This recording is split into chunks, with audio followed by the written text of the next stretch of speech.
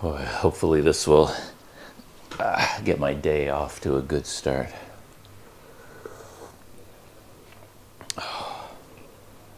As I mentioned before, whenever I'm packing up, I'm always tempted to leave the kettle behind because the kettle can be bulky. It's just the wrong shape for packing because it's round and it's empty and has a handle on it that sticks out. I mean, it's just an awkward thing to lug around with you. So I'm always tempted to just leave it behind. I can get, go without morning coffee, or maybe they'll have hot water here. But every time I bring the kettle, I'm like, I'm so glad I did. So,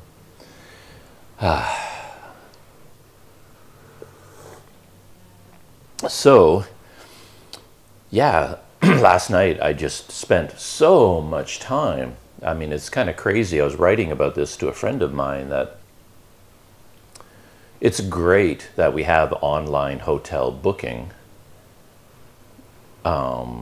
It's nice to be able to do that, but at the same time, it adds one more chore and one more decision you have to make. And like in the old days, of course, when you're backpacking, you just show up at the bus station or on your bicycle if you're bike touring, and then you just look for hotels, and then you ride from one hotel to the next and take a look at the room and ask how much it is, and then you usually find something that you like. But now you have the ability to book in advance, but that ends up taking longer sometimes for me than looking at the hotels when I get there, if you see what I mean. And now you have so much information, and so many hotels to choose from, so many variables to consider, it's kind of overwhelming. Again, in the old days, you just took whatever seemed reasonable, because you can't look at 100 different hotels or 150 or whatever it is that I looked at last night. You basically want to just get a room, and you're happy to put up with anything, and you usually find a place that was really comfortable and in a good price range. All these hotels existed back in those days. But yeah, and you can just walk in, look at the room, yeah, seems okay, and then you're done. Now, it's a choice to make, and it's a choice where you can fail. It's like a test where you're trying to find a good hotel, and you're booking it and paying for it in advance without actually seeing it, and you can actually fail this test and choose badly. And then you keep thinking that you're missing out, by not finding the perfect hotel. You end up staying at this hotel, and then it turns out there was a far better one with balcony and rooftop and this and all these features, and for the same price, and you missed out, and you feel bad that you chose the wrong one. You hear this a lot these days, that unhappiness can come from having too many choices, that human beings can actually be much happier if they have no choice. Then they don't have to stress out about making choices. And I definitely fit in that category sometimes. So, yeah, I spent a long time trying to find a hotel. I couldn't find one. And then I just went to bed. Like, instead of doing my normal pre-packing, I would usually pack like to 90% the night before, so that I can just get going in the morning. But I didn't think I was riding that far, like 2, 3, 4 hours at the most. So I didn't have to leave at the crack of dawn. It's not like I was riding to Padang and coming back. So I was more willing to leave at a later time. And I didn't pre-pack. And then in the morning, I was writing a letter to a friend, and I was enjoying a cup of coffee. And then I started all over again, looking for hotels, and I eventually picked one, and I did that because I also have to print out a receipt for immigration. So I thought, if I have a confirmed hotel booking on Agoda, then I can take the reservation form, the confirmation form that Agoda emails you, save it to a flash drive, and then if I happen to see a printing place, I can pop in and make printout copies. So I thought I might as well get this done as soon as possible, and then I have a chance. I didn't manage to do it yesterday, but that was the idea. So I did book a room, and then it was already pretty late in the morning, late for my normal schedule, and I still hadn't really packed yet. So then I started packing, and packing turned into a bit of a problem because I haven't packed for a scooter for a while. So I had to work out a whole system, basically what to bring with me, and then how to pack it on the scooter, and I had to prepare for rain and things like that. And it just took a lot longer. And of course, I wanted to record the day on video, so I was going to make a YouTube video about coming here and like driving my scooter. And to that end, I chose a route that took me farther. I mean, there was a direct route down the main road to Padang, which would have been maybe 2 to 2.5 hours. And I didn't want to do that because that road is extremely busy and extremely dangerous. It's a beautiful road, surprisingly. It's got a lot of great scenery, so it's a fun road to ride, and it is fun dealing with all that traffic, but I just wasn't in the mood. And I picked another route that took me in a big circle. Direct to Padang was about 86 kilometers, and the loop was about 122. So it was like 50% farther. So instead of like 2 to 3 hours, it'd be like 3 to 4 hours of driving. And then, of course, because I hadn't pre-packed, it took me a long time to pack up and get everything figured out on the scooter. And by the time I hit the road, it was later than I would like. It might have been as late as 10 o'clock in the morning. I can't remember now, but for me it was pretty late because early in the morning there was gorgeous sunshine. And I thought, yes, sunny day. But by the time I left, the sun had disappeared for the most part, and it had become cloudy. So you wanted to leave early to avoid the possibility of rain. And here I was just making mistake after mistake after mistake, just leaving too late in the morning, not being organized enough.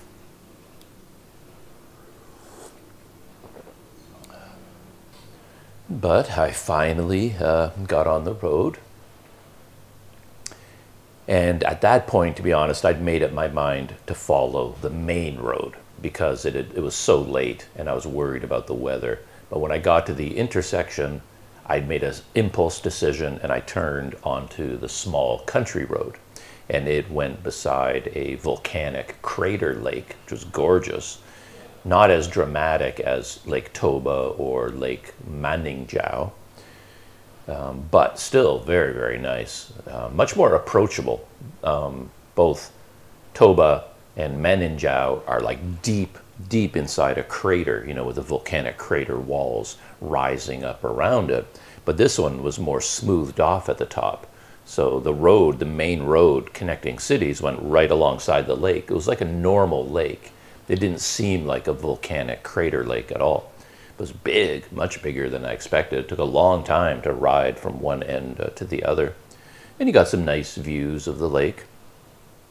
So I did that, and that took me to a city called Solkok. Solkok? I think, something like that. And then there you kind of turn right, turn 90 degrees, and then you head up into some mountains and then go down through a beautiful winding canyon road, like going through valleys and a beautiful, beautiful scenery. And that was the main reason I went in that direction. And there was a bunch of lookout points on the road. However, two things went wrong. The funny thing is I was worried about choosing which road, and I thought, well, the main road to Padang, the problem is heavy traffic. And the problem with the scenic route would be it would take longer and a greater chance of rain. And it turned out on the scenic route, I got both heavy traffic and heavy rain. Rain like you wouldn't believe. I'm not quite sure what happened exactly, but I started on that winding mountain road, gorgeous scenery. Unfortunately, couldn't see very much because of the clouds and the mist. Everything was just cloud covered, so you didn't really get any views. But what I could see from the road, you know, at the side of the road, was really beautiful area. And then I ran into traffic, and it was traffic like insane traffic, gridlock, the like trucks, huge trucks, cars, trucks, and they just went on forever. Basically, it was all backed up on the road and had come to a standstill.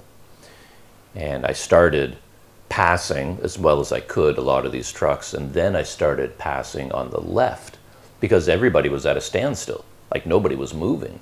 So I was able to ride on the shoulder. There was just enough of a shoulder there. If I was slow and careful, I could ride beside all these trucks going through all these curves. And it went on for such a long time. And eventually, after what seemed like forever, and I was honestly thinking this traffic was going to go all the way to Padang. It was another 20 or 30 kilometers to Padang. And I thought this gridlocked traffic was starting in Padang and the entire road, and I was going to be dealing with it the entire way down. That was a possibility. Or I thought there could be construction, or there could be an accident. But the only thing I saw was a little bit of construction, like the landslides. The road was like sliding out from under us, and there were some repairs going on there, but it wasn't severe enough to cause this kind of a log jam. And but I did come across one big truck that was parked across the road, like blocking both lanes of traffic, and it was really hard. Like there's only one place on the front of the truck where cars or trucks could get around it, only on one side. And I think that must have been the problem. But I could not for the life of me figure out how that truck ended up like that. It hadn't crashed or anything. It wasn't flipped over. It was just sitting there on its wheels, sitting diagonally across the road and blocking both lanes. I'm like, well, how did he get there? Like, how in the world did he drive his truck into that position and then get stuck? And how is it that they haven't been able to at least move him out of the way? Anyway, it was a total mystery.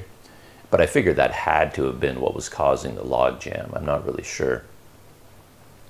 But I finally got kind of at the end of the traffic, and then it started to rain. And I had prepared for the rain to an extent. And my usual habit with rain is just to pull over, find shelter, whether I'm on a bicycle, if I'm walking, or on a scooter.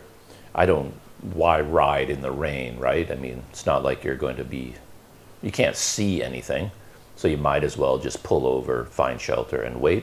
But I was just not in the mood to wait for some reason. But thinking that I would normally do that, I probably hadn't prepared for the rain 100%. I would only kind of, sort of prepared for the rain, thinking that when it starts to rain, I'm probably going to stop anyway. But this time, for whatever reason, I just got stubborn. It's like, because the rain felt like it would last a long time. And I just didn't want to sit at the side of the road underneath some shelter with a bunch of other people on their scooters and then just wait and wait and wait and wait and wait. And then all that traffic that I had passed, it's all going to catch up with me and it's all going to pass me. And so I just got stubborn and I just kept riding, thinking and hoping that it's going to be a little bit of a sprinkle. Like sometimes you pull over to the side of the road to wait for the rain to stop, but it never stops there. It's like that's where it's raining. But had you continued forward, you would get out from under the rain cloud, and then the rain would stop if you kept driving, right? Sometimes that happens. So I thought, okay, I'll just keep riding, and maybe the rain will disappear, because I was up in the mountains and I'm going down. And I figured the more I go down, the less likely there will be rain. Unfortunately, the longer I rode and the more I descended, the heavier the rain got. It just got incredibly, insanely heavy.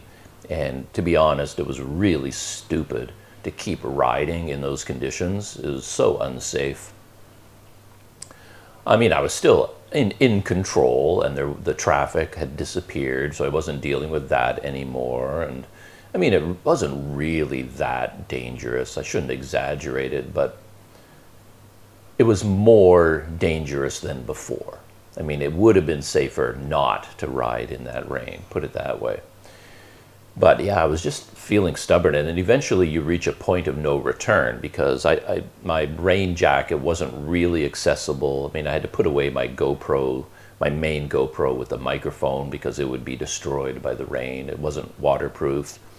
And then I had to get out a rain cover and put it around my knapsack and do all these other things. And getting out my rain jacket would have been hard. And I didn't really worry about the rain jacket. I don't generally wear the rain jacket for rain. It's mainly to stay warm, and I was actually quite warm, so I didn't mind getting wet. So I just stayed in my t-shirt and I just got completely soaked. And I figured I can't get any wetter. Like, it's not possible to get more wet, so why not just keep riding? And I just rode and I rode and I rode, and I kept thinking, this rain has to stop. It has to stop at some point. And it just got heavier and heavier and heavier. It was crazy. Anyway, I survived, as you can see, and then the rain backed off when I got into the city itself. But then now, once I was in Padang, things got tougher because now I had to constantly refer to my phone for directions, but I couldn't keep my phone in my pocket or anywhere because I was soaking wet, and it was still drizzling, it was still raining. So just, I don't know how you feel about this, but in my case, the difference between dry weather and wet weather is almost astronomical in terms of difficulty level. It's like whatever you're doing in dry weather, you try to do that same thing when it's raining, and it becomes 100 times more difficult and annoying. You know, it's just like you can't see, you know, the visor on your scooter. It's got water pouring down it. You're trying to lift it out of the way. Your hands are soaking wet. Everything's wet. You're trying to get out your smartphone. You have to remove the rain cover from your knapsack. You're digging around in there, and then your fingers don't work on the phone because everything's wet. You know, you're trying to, you know, activate it, and then you're trying to pull over to the side of the road in order to do this, of course, and there's huge puddles everywhere. Traffic is crazy because of the rain. It's just so much more difficult to do anything in the rain, which is why I normally avoid the rain at all costs. And then, just as with my arrival in Bukit Tinggi long ago, I was not impressed with Padang. I mean, you have this image of Padang, you know, it's on the ocean. And I watched a couple of these YouTube travel, they're more like tourism videos about all the beautiful sights, and everything looks amazing, everything looks lush. You're looking at everything from the point of view of a drone. You see all the beautiful hills and the ocean and the palm trees. But of course, for real people, normal people who are just arriving on a scooter, it does not look like that at all. All it looks like is any other Indonesian city, just jammed with traffic, crazy intersections, you know, businesses everywhere. It just looks like any city. It doesn't look any different from any city I've been in. You know, you might as well be anywhere. Pekanbaru, Medan. So it's not like I arrived after all that difficulty and it was like, wow, look at this place. Oh, I'm so glad I came here. It was more like, ooh, what an ugly place. What am I doing here? Like, why did I work so hard? I should have just gone to the immigration office in Bukit Tinggi. There was no reward arriving in Padang in terms of, you know, the scenery and the look of the place. It was just like, you know, I think a lot of foreigners use Padang as a jumping off point to go out to the islands, Mentawai Islands. They're like surfing islands off the coast, and they have a lot of like nice resorts and things like that there, beaches. So I think, and there are boats that go out there apparently. I don't know anything about that. I've heard about it, but that's about it. And the town itself maybe just does not have a lot of attractions. You know, they have a big, beautiful mosque right on the ocean that everybody goes to look at. And who knows, might be some beautiful coastal areas. You know, I'll go out exploring on my scooter, assuming the rain goes away. But anyway, I found my guest house. It's called the Rumah Kita. And it's very low budget. It's as low budget as you can get. This is a tiny, one person room. No private bathroom. So shared bathrooms outside.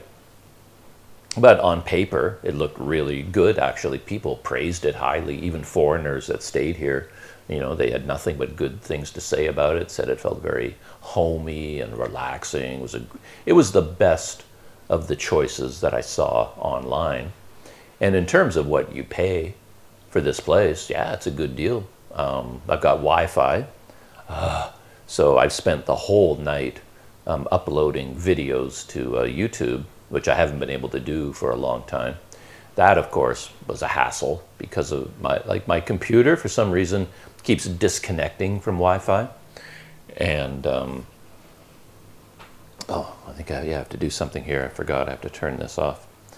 The MacBook itself just disconnects all the time. So all night long, I have to babysit it, like every hour, every 2 hours, whenever it is I wake up, I have to go over to the MacBook and then check. It's not connected to Wi-Fi anymore. It's stopped uploading. And then I have to reconnect, go back to sleep.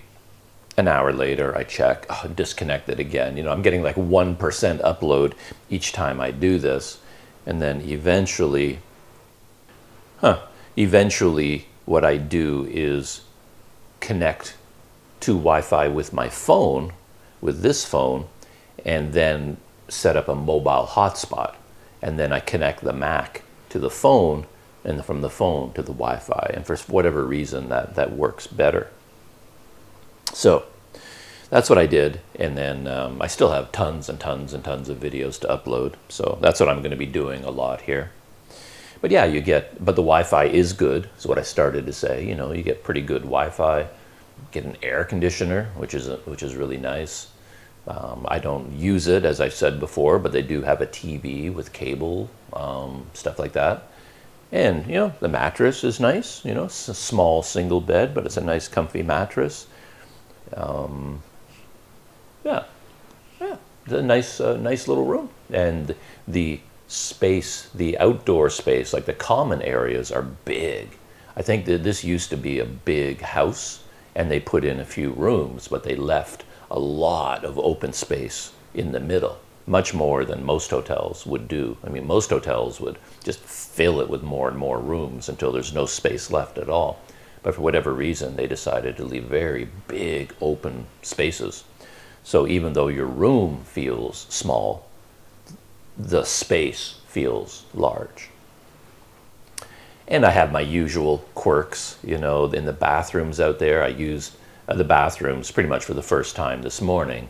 And there aren't considering the number of rooms up here, there aren't really enough of them. There's only 2 toilets, like toilet stalls, for all these rooms.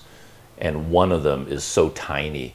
The way they design these things, the way the toilet is situated, there isn't enough room for me, like for my knees, because the wall is right here. You try to sit on the toilet and you're just like, your nose is practically touching the wall. It's like, I don't know how a normal human being can get their body into that space, right? And then they have these, a bunch of shower stalls. And I go in there and I was pleased to see that they had a hook. But when you're in there, it's like one hook isn't enough because you have to hang up your clothes, because you wear your clothes, when you walk from your room to the common bathroom area. You can't go traipsing nude through the common area, so you're wearing clothes. You've got your towel and you've got your toiletries. You've got at least 3 things to hang up, and you've got one hook, and you're like, And this is my lifelong crusade, is to promote hooks worldwide. They don't cost anything. Go down to your local dollar store, the local hardware store, get a bag of 500 of them for $1. The ones with the little plastic stick-ons, you peel the back and stick it on. That's all you need. They'll last for a couple of years till the glue lets go and you stick a new one on. Just put a hook on the door, put hooks around the walls. Even here in this room, I've got a set of hooks here, but there's no hook on the door. There's no hook anywhere else. And that caused me a lot of trouble because my arrival was so difficult because I was so wet. Everything was wet. And, you know, all my clothing, head to toe, I was soaked through. Pants, underwear, shirt, sandals. The rain cover that covered my knapsack was soaking wet. And the rain cover doesn't really work, so my knapsack was pretty wet. Things inside my knapsack were wet. And I basically have a lot of gear with me, all my electronics, my Olympus camera, all my GoPro gear, laptop, all my my power cord and all my adapters and everything. I have a lot of stuff. And to unpack when you're soaking wet in a room like this with tight spaces is so difficult to do, you know. And anyway, I need more hooks. That's what I was saying. I would love to have hooks everywhere. And again, in the old days, I remember staying in all these guest houses when I was cycling, and I would want to hang up a lot of things. And for some reason, I could always find places to string a rope. I always have rope with me, of course, and I'll find one place to tie off the rope, and I'll tie it off at the other end of the room, and I can drape everything over this rope. And lately, for some reason, I've never been able to do that in the rooms that I end up with. So, yeah, I was inside this room just stumbling around, and again, my own fault, but I was just feeling stubborn. And when I was riding on the scooter and the rain started, I just wanted to keep going. I didn't want to mess around. I didn't want hassles. So, you know, I put the GoPro away, and then I just kept going. And I had my wallet in my back pocket. There's nothing important in my wallet, but there is money, and then a bunch of random business cards. You know, every time I stay at a hotel or go to a restaurant, I'll snag one of their business cards because I often want to remember the name or the location or something. So that's all that I have in my wallet. And I knew I should take the wallet out of my pocket, put it inside my knapsack to keep it dry, but I didn't want to stop again. The road, again, was really quite dangerous, curving and winding, heavy trucks thundering past, the rain just pouring down. You can't see anything. The rain was so heavy I could barely see where I was going. And I just didn't want to pull over again and fumble around, removing the rain cover from my knapsack, putting my wallet away, covering up. And every time you open up the knapsack and take the rain cover off, the rain is soaking it more. I just didn't want to bother with any of that, and I thought it would be okay. And I reached behind once or twice to feel, and I was like, oh, actually it feels kind of dry. It felt like my wallet was sort of sheltered from the rain. It wasn't getting wet. But anyone who's had experience with this in the past knows it's so hard to waterproof. You think you've waterproofed. I mean, I see this thing in movies all the time, drives me crazy. Movies and TV shows where someone wants to hide something, some papers, some documents, and they wrap it up in a plastic bag and they bury it in the backyard or something, thinking it's going to be safe. Trust me, you can take those papers and you can put them inside 10 layers of plastic, in a bag, inside a bag, inside a bag, tape it up. It is still going to be soaked through and destroyed. Water will get in there. Water is unstoppable.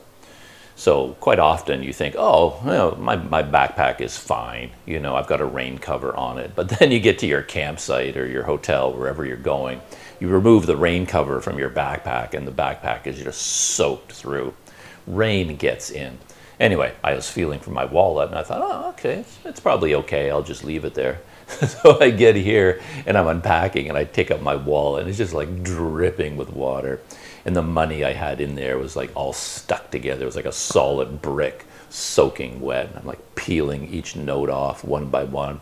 I'm arranging it on, I have this little desk here in this room and I arranged all the money out in a big grid pattern there so it could all dry out. And I have to say that air conditioner has been a lifesaver for me, because it's a new one, it's very powerful, and without it, everything in this room would still be soaking wet. But I was able, to close the door, run the air conditioner. I strung everything out everywhere as much as I could, just to let everything air out. And then during the night, everything is not fully dry yet, but getting there. But yeah, so I pull up at this guest house, and I was disappointed at first. The neighborhood looks grim, just doesn't look inviting. But again, it's typical. It's typical for one of these big cities in Indonesia. But somehow when I wanted to be in the downtown area, close to the beach, I wanted to be in the busy, bustling area. And I kind of was focusing on those hotels, and I thought I picked one that was going to be in a really interesting neighborhood. And then when I got here, it just doesn't feel like that. It was just sort of like, oh, this is where I'm staying. All right. I mean, there's nothing wrong with it. There are actually a number of little restaurants up and down even my street. So yeah, it'll be fine. But when I first arrived, again, I had that feeling of like, why did I just go through all of that to get here? I mean, Bukit Tinggi as a city is actually much nicer, I think, than Padang, at least first glance. All I've seen is a torrential thunderstorm and a bunch of busy, dirty streets. I haven't really explored the city yet, so I shouldn't really start comparing it. But anyway, I didn't have a good first impressions. And the outside of the the hostel, the Rumah Kita, was sort of like, ooh, that doesn't look so inviting. And I read so many reviews about how friendly it was and how homey it was and what a nice place it was to hang out. I had my expectations raised, but then they did this thing here where, again, it's a house. It was designed as a house, not as a hotel. So it has a completely different design. And the main floor is just one big empty space. Like there's no architecture at all. There's basically one giant empty room with cement walls, and they put a desk off to the right, like just any desk you could, pick out of a department store, and that was check-in. That was the hotel check-in. So you don't have that feeling of arriving anywhere welcoming or warm or special. It's just big empty warehouse basically. And they did that thing where they turned all the lights off. A lot of hotels do that to save money, which I never really understand and I never like, because first impressions are so important. And when your guest walks through the door and basically walks into a dungeon, it's just gloom. It's just like I walked in and it's so dark in here. I can't see anything. And of course, there's nobody at the desk, and you don't have any sense of welcome, any sense of relief, any sense of, this is my home. You've gone on such a hard, arduous journey to get here. You kind of want that feeling of, I'm home, I'm safe, I'm welcome. And yet when you walk into a dark, empty warehouse, it doesn't have that feeling. It's sort of like, oh, well, what the heck? Why am I here? Of course, you have to sprinkle in this idea of, what am I paying? I'm paying, I think, 90,000 rupiah per night. So if you know anything about prices here or anywhere, that's an amazing deal to get air conditioning, private room. There's even hot water in the bathroom, which blew my mind. Comfortable mattress, they supply a towel. It really is a bargain, because it's like, well, let me check just to make sure. So with all the taxes and fees, everything included, I'm paying 115,000 per night, which is $10 Canadian, 750 US, or 34 ringgit. So it's a little bit more than I remembered, but still, for 750 US a night, it's pretty nice.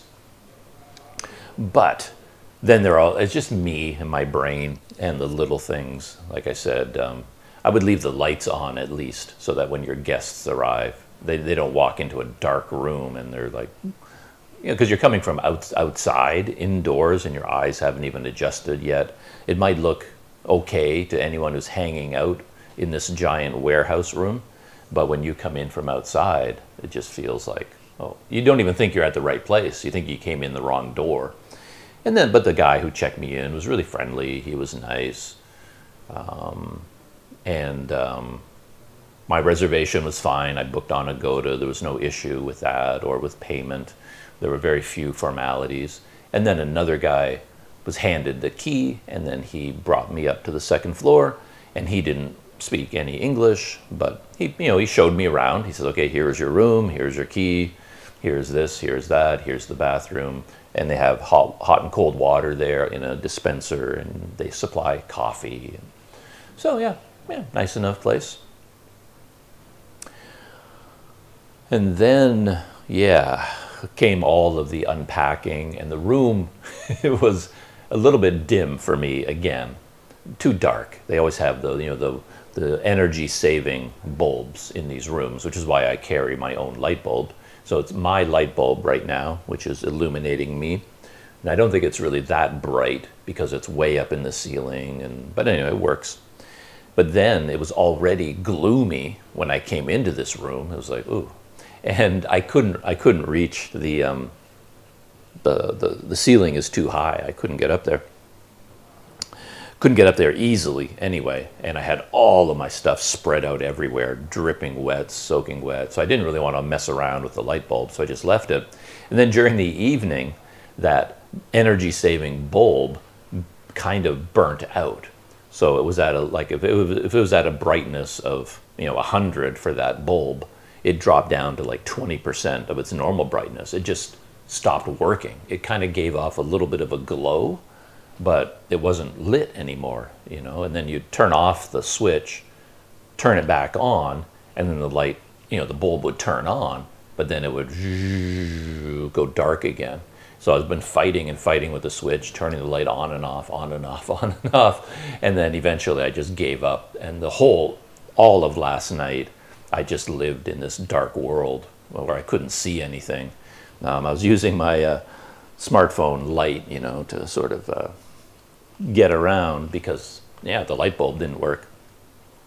And, of course, I could have gotten the guy from the front desk maybe, but it was getting late at night, and he probably would have to come in here with a ladder, and all my stuff was everywhere. I could barely move around. It's actually physically exhausting, in a way, to live in such a small space when you have so much complicated gear, because you're really having to move carefully. It actually feels tiring to live in a small space like this sometimes. Anyway, light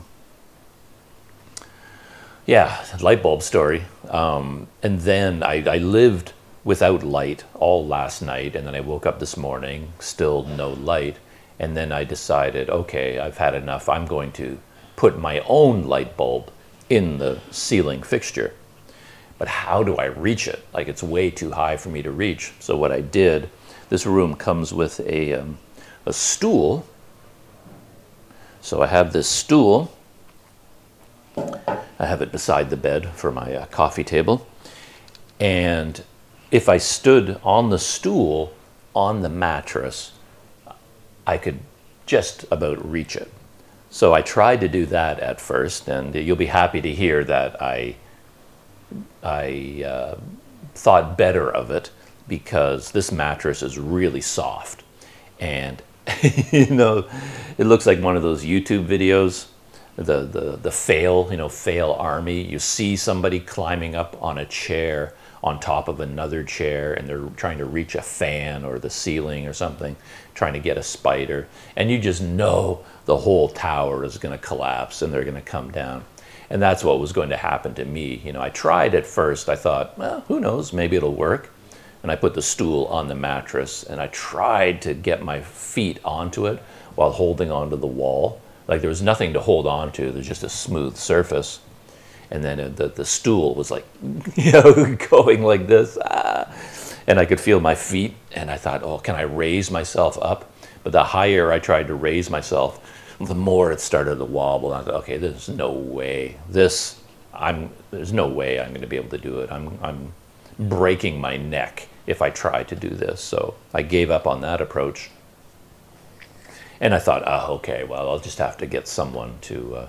but I didn't really want to get someone because they would just put in another low light energy-saving bulb, and I wanted to put in my bright bulb. So I thought, okay, maybe I can use the desk. So then I pulled the desk away from the wall as close as I could get it underneath the light fixture. And this desk is, you know, IKEA style, right? It's not designed to hold 190 pounds, 180 pounds, whatever it is I weigh these days.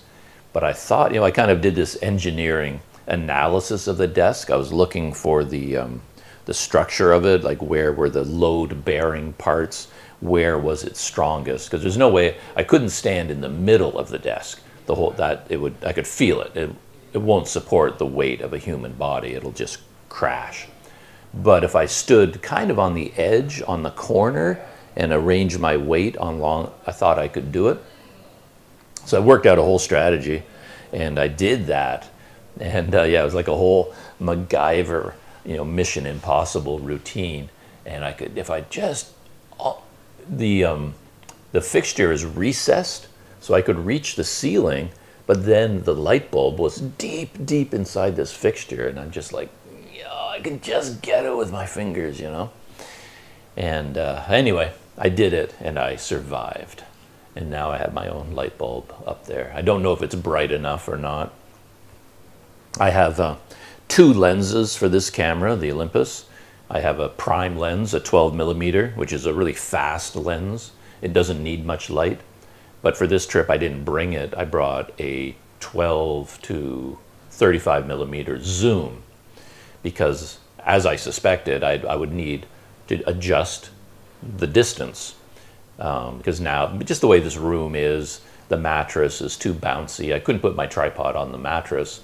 I had to put it on the desk. So the camera is like 7-8 feet away from me now. It's far, far, far away. But then with the zoom lens, I can still zoom in a little bit. But of course that means it isn't as bright as my 12mm. So I'm hoping this is bright enough with that bulb. But anyway, it's much nicer in here now.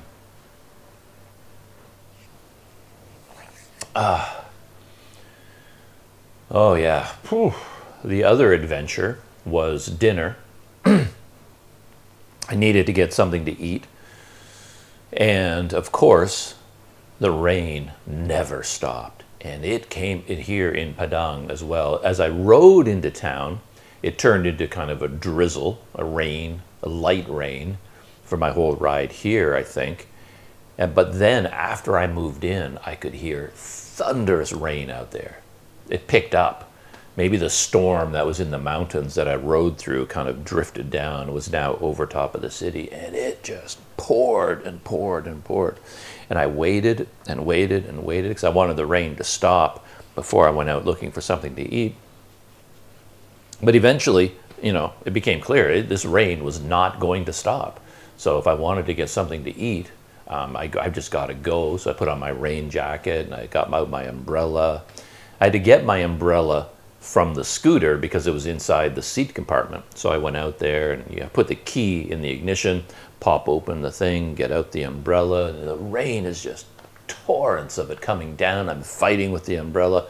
I'm fighting with my glasses. I'm fighting with I'm trying to keep my day pack close to my chest, like under the umbrella. Because if you put it on your back, the umbrella doesn't cover it and your knapsack is just going to get soaked again. Anyway, it was just a mess, and I'm trying to walk through these streets, and rain makes life so difficult.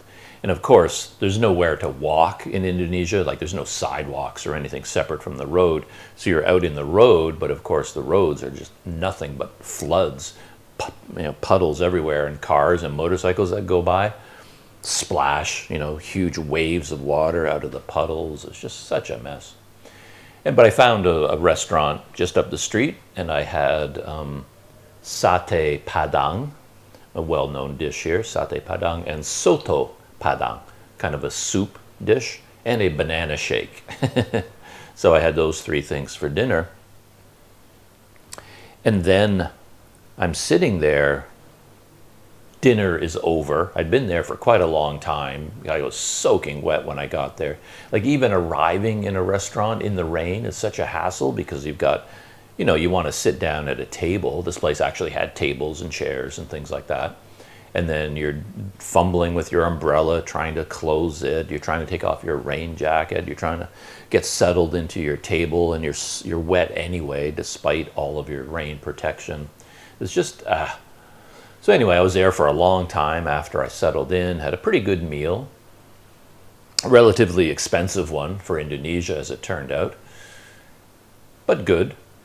And then I was getting ready to go, and I felt in my pocket for my hotel key. It's like, okay, make sure I have my hotel room key, right? And I reach in my pocket and there's my hotel room key. And then it dawned on me, no scooter key in my pocket. It's like, where's the scooter key? And I thought, no, I didn't leave it in the ignition, did I? No, I wouldn't do that. Yes, I would. I was so flustered. I was so thrown off by the rain and the whole situation that after I got my umbrella out, I had to use the key to open the seat compartment. I got the umbrella, closed it, and then I just walked away and left the ignition in the scooter. I thought, okay, that would be the icing on the cake if, through my own stupidity, I go back to the rumah kita and find out that my scooter is gone, my rented scooter. And now, of course, I probably have to pay for a new one. You know, the owner of the scooter, I'm going to have to, you know, it's my fault that the scooter was stolen. And thought, oh, for Pete's sake. So I quickly packed up, paid the bill, got out of there, and I walked back. It was only a short distance from that restaurant to this guest house. And then as I'm rounding where I was on this side of the road and the hotel's on this side. And then there's two cars parked there. My scooter was in between the two cars and I couldn't see it yet. So I have to walk around to get a view, and I'm thinking, oh, please, please, please, please, please, please be there. Please, you know, have mercy. Please be there. And then, oh, there it is. And I walk up, yeah, and there's the key just sitting in the ignition. Anybody could have just hopped on and rode away with the scooter. Though, to be honest, I think stealing a scooter is pretty easy. An actual scooter thief, he doesn't need the key. I think they could start up a scooter pretty easy these days with some kind of a skeleton key, or they just break the thing and fire it up. But anyway, there's no point making it easy for people by leaving the key in the ignition, and that's what I did. So crazy. But I got lucky this time. And the scooter was still there. Nobody stole it. Well, that is the story, I guess, of my day trip to Padang. Tough day. It was it had some good elements. The weather was nice when I rode by the lake. Beautiful scenery over the lake. It was nice to see some new areas. It was kind of ironic, though, that when I finally reached the actual scenic area, my entire reason for going that way on the scooter was to ride through this scenic valley area. And when I got there, that's when I ran into the heavy traffic and the rain. So my main reason for coming that route was completely pointless because there were no views, and I wanted to avoid the heavy traffic of the main road, but it turns out that the traffic on my road was even worse than the traffic on the main road because of the accident or the construction or the rainstorm, whatever was causing all these traffic problems. Yeah, crazy day. Far more difficult than I expected. It was supposed to be such a fun, casual, just ride my scooter to Padang, stay in a hotel. And I was really looking forward to having Wi-Fi. And I must say that has been a relief, just to be able to connect my phones to Wi-Fi and my laptop and my tablet to Wi-Fi. It's like, internet. I was thirsting for the internet, and I finally got the internet again. But I think that is the end of my stories, and I'm going to end this behind-the-scenes video here because I've got to go to immigration. I could wait until tomorrow. Today's Wednesday, Thursday. I mean, if I really wasn't in the mood, but I think I better go today, and I better go there now. I've got to get copies still of my hotel reservation. I have all the other documents I need already. I think I'm okay, but I still need to print out the hotel reservation. So I got to get going right now. It's about 8 kilometers away, as it turns out. I thought my hotel was closer than that. The immigration office is 8 kilometers away, so I got a bit of a ride to get there too, through the city. So that's it. Hopefully it's not pouring rain outside. I haven't looked out the window yet, but I don't hear any rain. Should be okay. All right, that is it. Shutting down, and wish me luck with immigration. Oh, I can actually feel my heart pounding. Just saying the word immigration, my heart starts beating faster. It's just such a stressful thing to go through. Yeah, you know, it's their job to treat you like a criminal. You know, they're trying to decide if you're in Indonesia for legitimate purposes or whether you are a bad apple and they don't want you in the country. That's their job, you know, so it's not their job to be your friend, but still going there to extend a tourist visa, and I feel all this stress, you know, feeling like they're going to, you know, not like me and be mean to me. Anyway, we'll see what happens. All right. Wish me luck, and I'll see you in the next video.